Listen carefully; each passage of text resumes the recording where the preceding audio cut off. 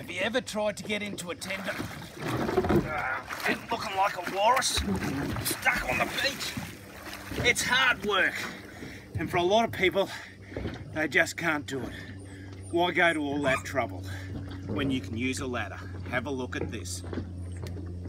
Okay, let's try a real easy way to get in and out of a tender for everyone, old and young. Throw over your Armstrong ladder. Step over the side, step down the ladder, and in the water.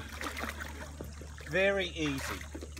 Come back up, grab a hold of the ladder, pull yourself up, step up, again and again and in. How easy is that to get in and out of a tender?